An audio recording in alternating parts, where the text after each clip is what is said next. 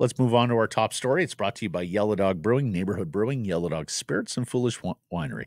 Kevin Lankinen's Vancouver Canucks debut. We saw this coming after Archer Shelov's struggled mightily Wednesday in that loss to the Flames. He's played 112 National Hockey League games with the Chicago Blackhawks and Nashville Predators. He's got 45 wins. Now, his career numbers come with a grain of salt because those were not very good Chicago teams he played on. So a 3.07 goals against and a 0.905 save percentage. But he's coming off a strong season. He was 11-6 for the Preds last year, 2.82 goals against, 908 save percentage. And early in the season, when UC Saros was struggling, Kevin Lankinen got some starts there against a guy who's perennially a Vezina candidate. We had Kevin Woodley of In Goal Media on when he was signed a few weeks back, and Kevin's evaluation still ringing in my ears. Kevin thinks he's the next Charlie Lindgren in Washington, the next Connor Ingram in Arizona, now Utah, the next breakout candidate amongst goaltenders who have not yet gotten an opportunity to be a full-time starter or even a co-starter.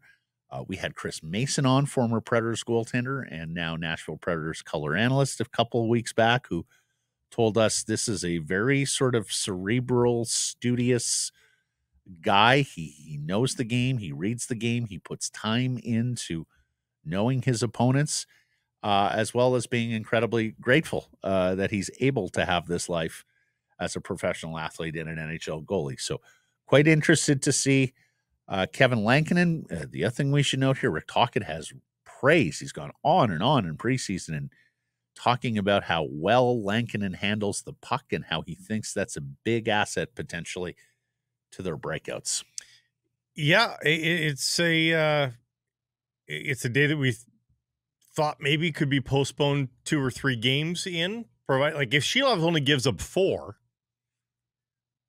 I think we got a bit of a debate. Win the game? And you win the game. Like if that game ends up 4-3, Canucks still don't finish well, but they hold on by their fingertips and they win the game 4-3.